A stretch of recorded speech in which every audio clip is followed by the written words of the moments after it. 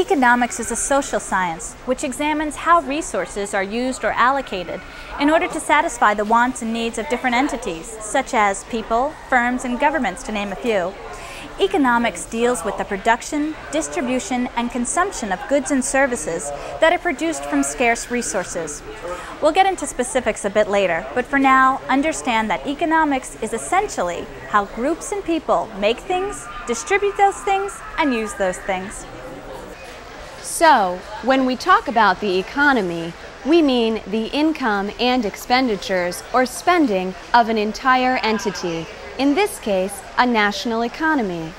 While our video's focus will be on examining a national economy, it will also deal with tools and policies used by governments attempting to attain full employment and price stability.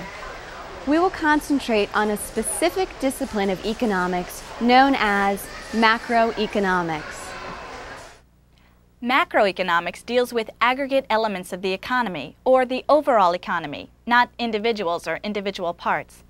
It's basically